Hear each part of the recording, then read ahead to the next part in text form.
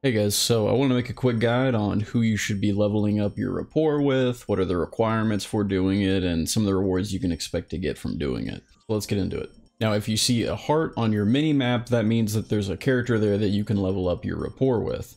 Now, you can do this through doing an emote with them or by playing them a song, both of which have a daily limit on them, or you can level it up the quickest way, which is through giving them gifts. Now, you've probably gotten a couple rapport item selection chests from daily login rewards and whatnot, and these items will level up your rapport with these characters pretty considerably, especially if you're giving them legendary items. There's also relic tier rapport items that you can give that give a ridiculous amount of XP to the character, but you won't be getting those anytime early on. You can track your progress on the rapport here at the top, and you'll regularly be given quests from them whenever you level them up in order to increase the rapport even more. Some characters are going to have very high social stat requirements for you to even talk to them and start gaining affinity with them.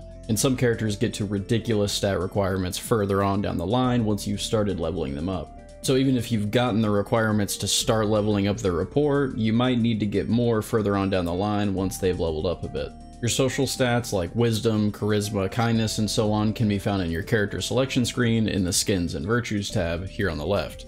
You'll naturally get these virtues by doing side quests, main story missions, doing things like field bosses here to get courage, and you can also get potions for these stats by just completing the adventure books for each continent. All these social stats usually come in the form of a potion like this, where once you use it, you'll automatically be given these stats across your entire roster. An easy way to get these stat potions is with the Almighty Codex, which you can open up by holding Alt and D.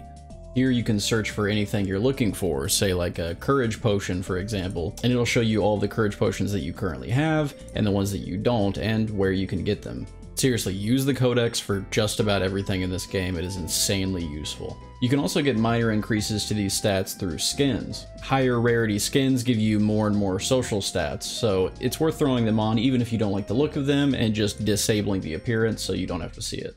Now, who should you be leveling up? Well, I'm going to give you two different sets of characters that you should be focusing on, and I'll show you the rewards that they give you. The first set of characters here are ones that don't have ridiculous stat requirements or anything and are available pretty early on in the game. These guys and gals are pretty easy to level up your rapport with, and you should definitely invest some time into them early on whenever you come across them.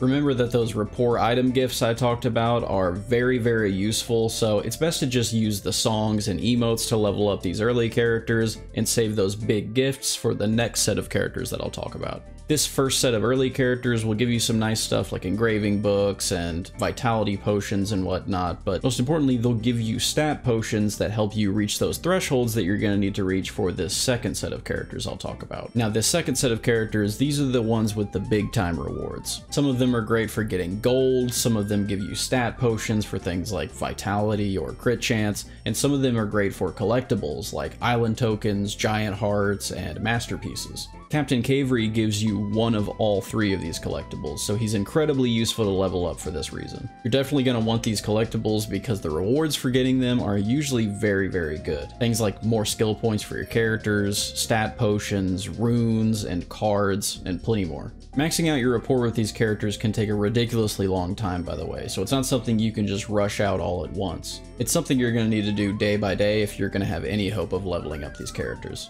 Now, each of these characters have social stat requirements that you need to be at in order to talk to them and level up your rapport with them, but like I said earlier, those requirements can get higher and higher each time you level them up, so you're going to need to keep increasing your social stats in order to match them. There is one little trick to cheese this whole process though, and that's with those rapport items that I talked about. Now, when you go to gift someone an item, you can only gift them one item at a time, unless you're giving them multiple of the same item. Like I have two fishing poles here, I can give her two at the same time. So if you're just about to level up into the next tier of affinity for a character and you're not going to have the social requirements that you're going to need for that tier, you can just get as close to finishing that tier before it as possible and then gift them multiple of the same item so that you can immediately fill up that next XP bar without having to do any of it. It's a bit hard to explain, but I'll give you an example. So Nia has ludicrous stat requirements once you start getting into the friendly tier.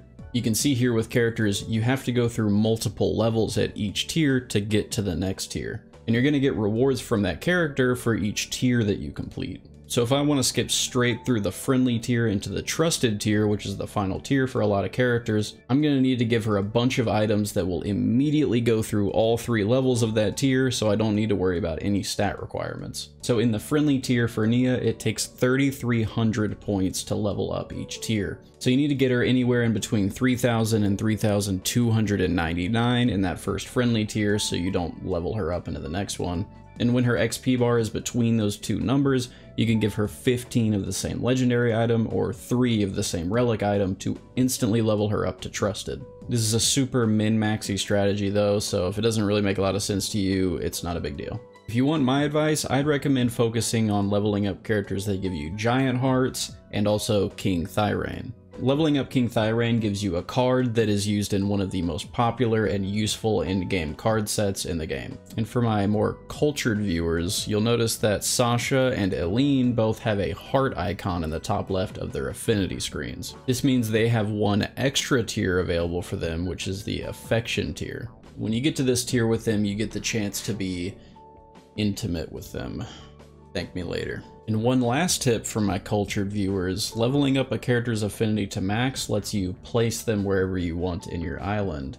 You can also change their outfits and like have them lay in beds and stuff, so if you maybe just want to focus on maxing out your waifu of choice first, then who's gonna stop you? The real endgame of Lost Ark is to not be alone anymore, so get to work on that now. And there's going to be a Google Doc in the description with a lot of this info that was made by the Saint Guild, so a huge shout out to them. Thanks for watching, hope this helps some of you out, and hey, join my Discord. I just made it, so I hope to see some of you guys in there. I'm going to be doing like some giveaways and contests and stuff in there too, so the link to it's in the description and in the pinned comment at the top. Thanks again for watching. Bye bye.